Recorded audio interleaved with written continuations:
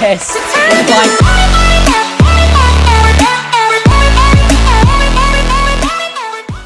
Hello everybody, and welcome to today's HyperMelon video. I'm guessing you've all heard of Google Earth, right? Because it's pretty famous now. And Google Earth has shown us a few interesting things, right? Like murder scenes and UFOs from outer space. But what you might not know is that Google Earth also has a flight simulator in it. And that's what we're going to be checking out today. I hope you enjoy this video, and yeah, thank you for watching. Okay, so as I said before, we're going to be checking out the Google Earth flight simulator. So, this is Google Earth, right? It's pretty cool if you think about it. This is Australia, the best continent there is in the world, in my opinion, because I live here, obviously. Yeah, but obviously what you want to know is the flight simulator. So if you've got Google Earth and you want to use the flight simulator, all you have to do is press Control-Alt-A, okay? And if you press that, just like I do right now, it'll come up with this. So it's like this little weird window thing. So you can either choose an F-16 jet, sometimes called the Viper. This jet is able to climb straight up and straight down, and it is very hard to control. And the other plane, which is the easier plane, is the SR-22. It's a high-performance 4-seat propeller aeroplane, so like a beginner's airplane for people like me. So you can also choose where you start. So you can start at a current view, so like anywhere where you're looking. And you can also start at an airport, so like an airport from anything on this list. So I'm going to choose to start an airport first off. I think let's start in San Francisco, huh? That sounds nice. And then I'm going to start with the beginner's plane, because I am probably going to be terrible at this. And I'm just going to click start flight now. And as you can see, it transports us straight into Google Earth. So, what's kind of annoying about this is that there isn't like a cockpit or like a seats or like even like a plain third person view you can go in. It's just this. Now the way you control where it goes is with your mouse. As you can see, the background is slowly rendering in. So I'm pretty sure the way you accelerate is by pressing page up, and you'll see in the little icon down the bottom that it goes up, like, and I'm moving forward. There's a weird thing there. So as far as I'm concerned, I think you need to get like to 100 things an hour. The little dashboard on the other side is the speed. And all I have to do is push the mouse down, and then up I go. I'm officially flying over San Francisco Airport. This is actually kind of relaxing. And then, I'm pretty sure you can also land again. I crashed. Your aircraft has crashed. You can resume your flight or exit the flight simulator. If you choose to resume your flight, your aircraft will be placed in flight above the ground. So I'm going to click resume flight. Whoop, and it just puts you way above San Francisco. So, oh, that's actually a really nice looking airport, I'm not gonna lie. So yeah, I think this is more or less it, in a way. But let's do some little experiments, because it wouldn't be a fun YouTube video without some experimenting. First experiment I want to try. Can I land on the road, on the freeway? I don't know how to control this very well, I'm so sorry. Yeah. Can I land on a road? Well, I'm just gonna crash. Chances are I'm just gonna crash. Oh, also, if you press F, your flaps go up. I'm gonna crash so badly. I've got no idea what I'm doing. I need to land on a road. Come on. Is that a river or a road? I think that's a road. No, it's a road. It's fine. It doesn't matter, I'm gonna land there anyway. Come on. Let me... I need to land. What happens if I land on the houses? Do I die? Nope, you just go straight through them. Yes, I'm landing in the middle of suburban San Francisco. Yeah, touchdown. How do I move? Oh, so you can't like drive around while you're in the... Oh, I'm on a road. This is a lovely little terribly rendered video area. Well, yeah. Alright, so now I want to try and get back up again. So if I press page up, flight speed increases.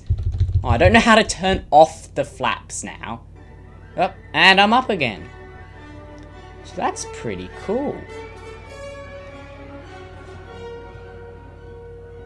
Whoa. I'm not gonna lie, this is actually one of the most satisfying flight simulators I've ever done. Like, the only other flight simulators I've really done have been, like, the ones on my iPhone. But, this one's actually really satisfying.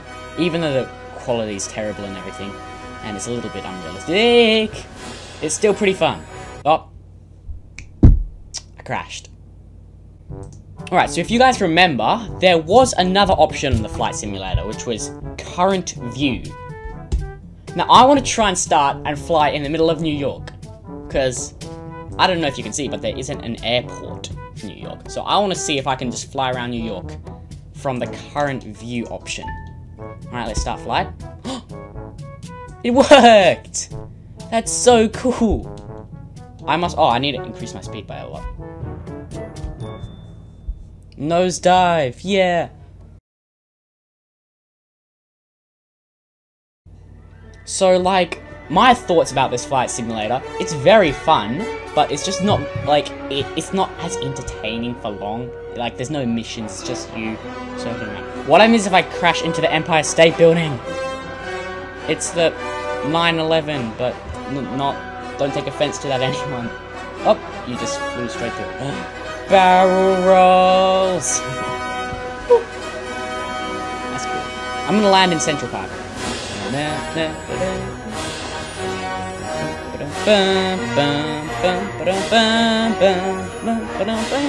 Oh no, I'm lost. Help me, help me, help me, help me.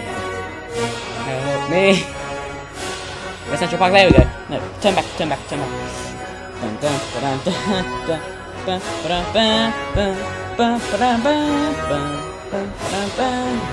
Oh, I'm gonna turn flaps up to 100 to slow me down a bit. Ooh, there we go. And I'm officially landing in Central Park. Yeah! Ooh! I crashed, didn't I? That's cool. I died again. Right, so now for another experiment. How high can I go? If I just go straight up. Right? So, I cannot go high at all. Oh, I'm in a stall. As you can see, the little red thing on the side indicates that I'm in a stall. So, I don't exactly know where the height indicator is. Oh, I think it's the... Right, so the little thing on the side, which is highlighted right now on your screen, is, the height indicator, I think.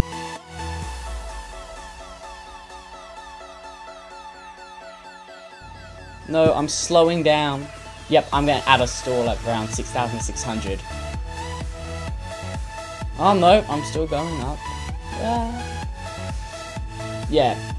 Alright, I can't really go any higher than that. I think I'm stalling too much. And now, how quick can I go if I nosedive? The other side of the screen is the speed. I'm currently at 200... Is that k's per hour or miles? I don't know, I'm just gonna say it's k's. I'm about 300... 320, 330, 340. This is so cool. This feels so cool. I'm not gonna lie. This feels so epic. Crash. Whoops. So another thing I think will be worth trying is the F-16 now that we are basically professional pilots. This isn't a Nike logo anymore. This is a professional pilot license. I think it might be... Whoops, did I destroy the green screen? Sorry. Is to try out the jet, because I am very interested in to see how much better it is. So if you remember, last time with the nosedive, we made about almost 350 k's an hour, or 330, I think. So let's see how quick this plane can get. Because the little, the instructions next to it said that it can speed up while it's still going up, so this will be interesting. Well, I'm already almost beating the speed that the other plane made. Oh, but it's not taking off. There we go. We just passed the record for the other plane. How quick can we go? Whoa. This one is harder to control, but it is so much quicker. 400, 400, 500. Whoa! I crashed. So, quick fun fact for you out there who don't know. Google Earth also is Google Mars. Right, this is Mars. It's part of Google Earth. And I'm just wondering, can we fly on Mars with the flight simulator? Yes! We're flying on Mars! Whoop, I have no idea where I am. Yeah? It says I'm about 5,500 feet in the air. Whoop, where am I? I want to go up. Or down, or any direction whatsoever. What? Do I have any control over the aircraft right now? Okay, so it looks like technically we can fly. Oh, yep, I'm going up. I'm going up. I'm going up. Oh! This is harder to control than before. I think it's because there's no gravity on Mars, so that it's a little bit more difficult. Yes! We're flying into space. Ah! Yeah! Look, I can see a little black crater thing in the distance. Barrel roll on Mars. Yeah, this is definitely not as fun as this city. I'm gonna see, can I crash on Mars?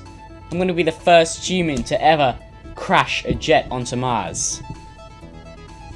And probably the only human to ever crash a jet onto Mars. I'm the first human to crash a jet into Mars. That is an accomplishment. Oh, I should have just killed myself with the star so that I could see up here. Yeah, so as you can see, it's basically all just this pixelated, mushy, weird background thing. Yeah. Alright, so now let's just try going back to... Well, thank you everyone for watching today's video. I hope you enjoyed it. So this is just a little fun video, just us exploring some cool Easter eggs in Google Earth. If you liked this video, please like and subscribe, because every subscribe means a lot, and every like means a lot, so it's really good for me. And I hope so, and if you do that, I'll keep trying to provide content for you guys to enjoy. So, thank you for watching today's video, and have a great day.